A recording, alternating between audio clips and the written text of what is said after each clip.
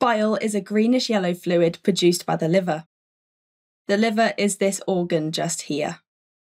On this diagram, you can see this yellow structure just underneath the liver. This is the gallbladder. Bile is stored in the gallbladder. This structure is what releases the bile into the top of the small intestine around here. For your exam, it's important that you can explain why bile is useful in the body. So let's take a look at what the bile is actually used for.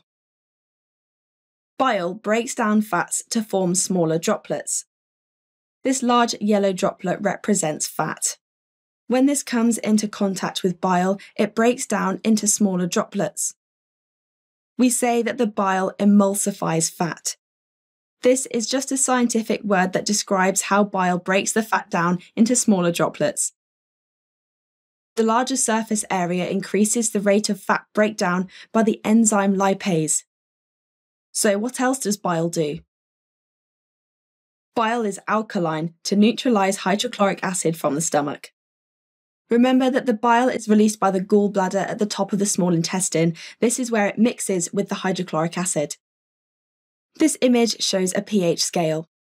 The reds and oranges at this end show acidic pHs, and the blues and purples at this end show alkaline pHs.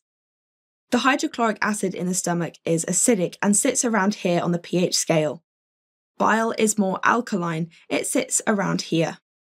By mixing together, the bile actually neutralizes the stomach acid, moving it a little bit further up the pH scale. The alkaline conditions increase the rate of fat breakdown by lipase. The optimum pH for lipase is alkaline, so it works faster at this higher pH.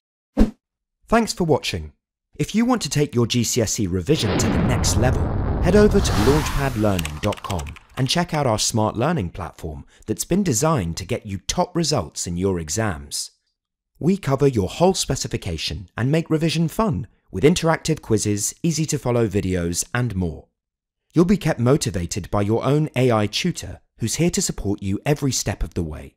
To check it out for yourself, click here. Or click here to keep watching a selection of the videos from our full GCSE Biology course. See you there!